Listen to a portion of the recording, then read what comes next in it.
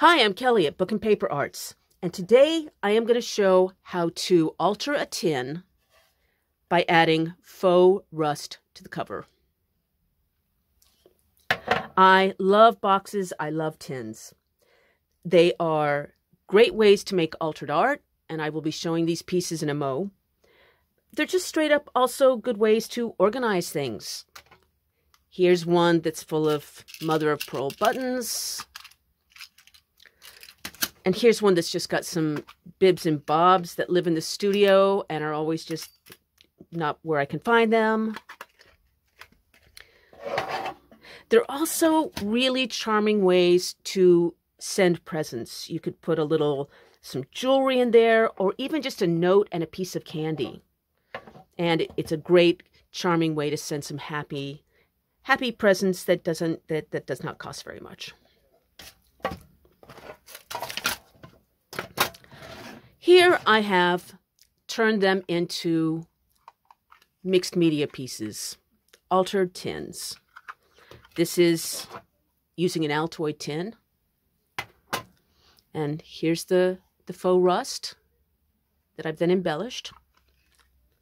On the inside, I added an old fragment of an old letter from 1902, a cotton doily, and then this is a tin type from the 1860s.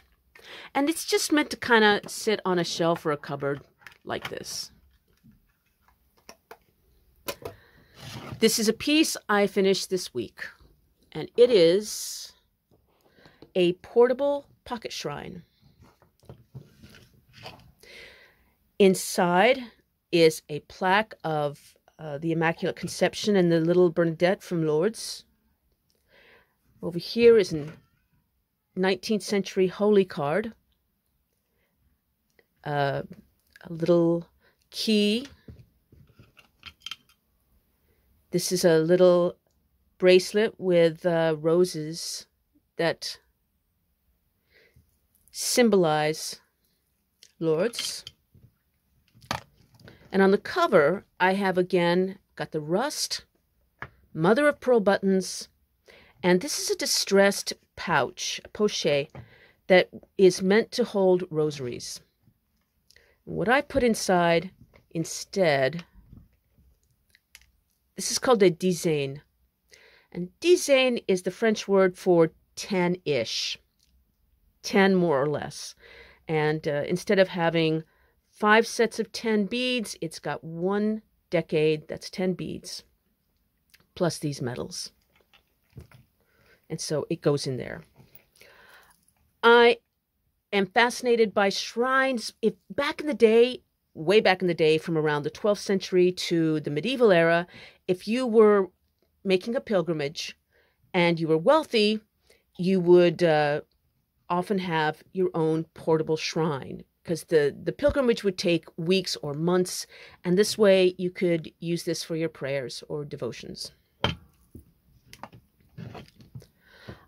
I'm not Catholic. I just thought I love old French antiques, and they are often in the Catholic iconography. Also, they're kind of an homage to that iconography, because for hundreds of years, all art in the Western world had a religious theme. Music, sculpture, painting. It was the rule. You had to. And so they used that to interpret lots of different stories, sometimes sneaky storytelling. But anyway, that is the visual language that they used. And so when I used that visual language in my art journal pages, or altered books, or altered shrines, that's my homage to that. This piece is for sale, and the link to it is in the text below the video. Now let's go alter a tin. And here's what you're going to need for this project. A tin. Altoid tins are ideal. Wood glue. This is by Gorilla Glue. It does need to be wood glue though. That's the magic ingredient. You can get this at any DIY or hardware store, and also in big box stores that have DIY sections. Finally, you need a blowtorch. This is a miniature torch, and it's primarily for cooking, such as burning the caramel on a creme brulee. So it's pretty small. You can get them in kitchen stores, DIY stores, and I got mine online on eBay. They are not very expensive, and I use it more than I thought I would. Let's see. It runs on propane. Which brings me to the next thing you need, which is common sense. Please, please, please, if you're going to try this project, make sure that you do it in a well-ventilated area, propane, and that nothing flammable is around you. I'm doing this on top of a very heavy cookie tin that I've turned upside down. I usually do it outside away from stuff, but today we have a gale, again, with 50-mile-an-hour winds. So I will not be doing that. Instead, it's cookie sheet time. So please be careful. You want to put a thin layer of the wood glue on top of the tin. And I'm using a brush to make it into a nice, even layer. Don't make it too gloppy. I'm using a cheap brush that I got in the children's section of the stationery store. So don't use your good brushes for this. You will be sorry. The glue may repel in places. Don't worry about it because we're going to be adding several layers and each one will help the glue get a little bit more tooth. Now, taking the torch, you want to go over it lightly, not too close, because the idea is you want the wood glue to blister, not cook or burn, but to blister. So experiment a little bit and find the right place. Again, remembering we're going to be adding lots of coats. So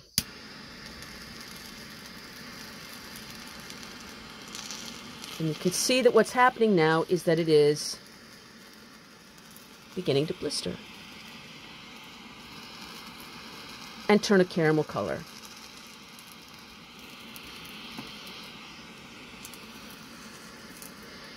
And the reason you don't want it too gloppy is because then the glue underneath will stay wet rather than blistering. And I don't think that's good. I'm going to let this cool for a moment, then add another layer, and maybe 3 or 4 more after that.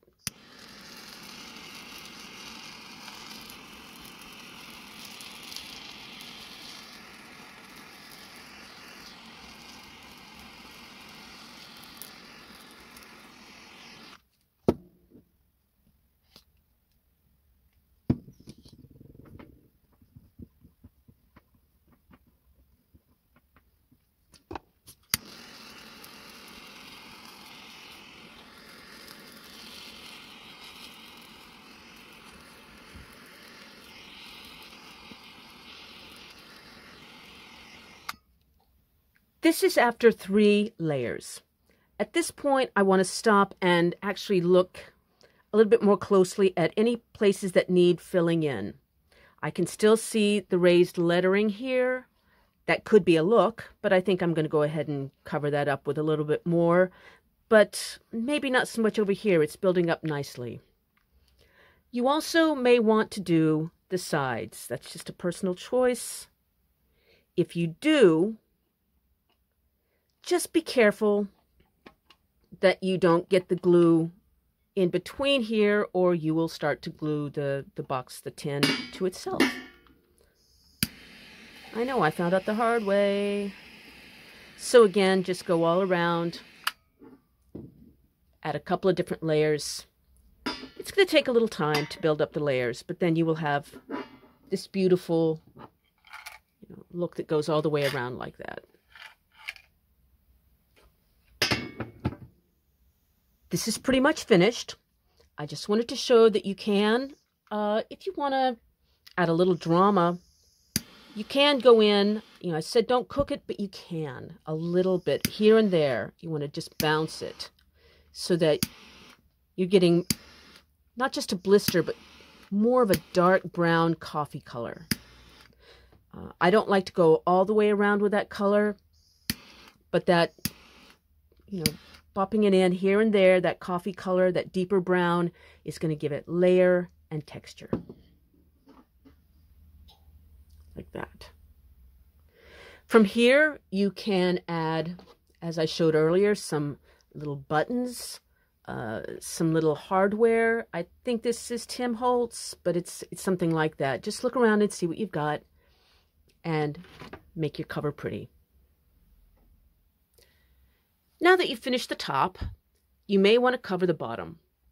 And I like to do that with something contrasting, such as some paper like this. You can use anything that you fancy. Wrapping paper is pretty.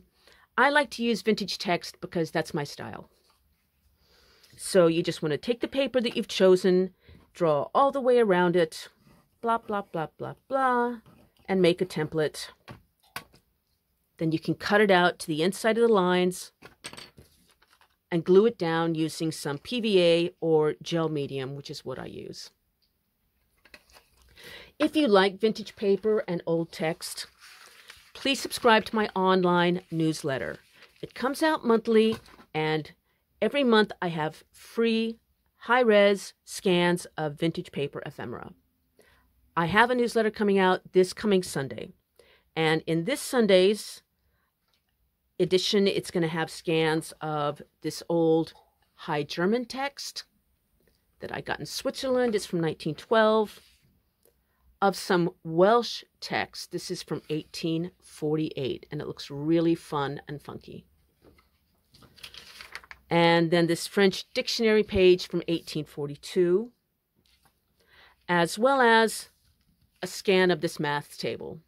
Numbers and tables look so cool in altered art and collage and journal arts and what you will. So to get these this coming Sunday, just subscribe to my newsletter. The link is in the text below. If this video is coming to you from the future, just send me a message and I'll get you the link to these. If you would like to buy some old paper, I do sell originals with other French ephemera. They're sold as bundles. And if you're curious to see what those look like, there's a link below this video as well. Any questions or feedback, please let me know in the comments. And until next week, happy making.